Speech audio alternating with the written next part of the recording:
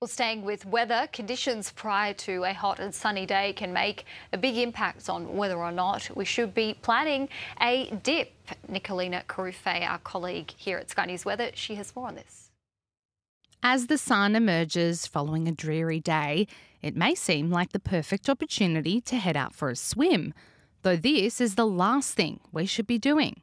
The water quality of our swimming spots can be impacted by heavy rainfall and runoff from overflowing storm water systems.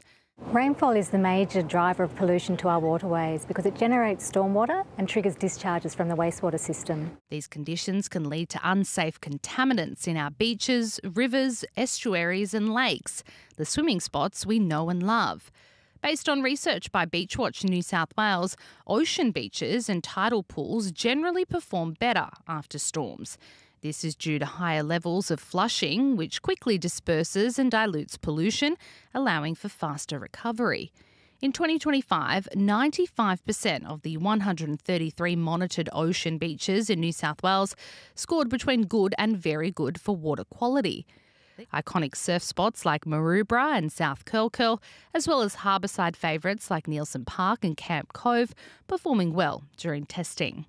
So despite the immediate temptation, we're being encouraged to check water quality before swimming at beachwatch.newsouthwales.gov.au. Avoid swimming for one day after heavy rain at ocean beaches and for up to 3 days at estuaries, lakes and lagoons. Never swim in floodwaters or stormwater drains. Nicolina Carufe, Sky News Weather.